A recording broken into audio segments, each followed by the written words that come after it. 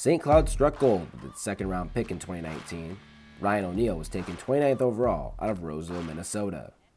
O'Neal had a modest rookie season in the shortened 19-20 season as he racked up 12 goals and 26 points. In his second year with the club, O'Neal broke out offensively, scoring 18 times and reaching the 40-point plateau for the first time. He was also named to the Top Prospects tournament representing the Central Division.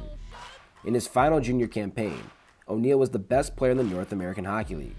With 30 goals and 50 assists, his 80 points led the entire league and earned him MVP and Forward of the Year honors as he helped lead his team to the Central Division title. His 11 points in 11 playoff games also helped the team reach their first ever Robertson Cup. For his career in St. Cloud, O'Neal played in 160 games, finishing with 60 goals, 86 assists, and 146 points. The Minnesota native is staying home to play his college hockey as he earned a commitment to the University of St. Thomas.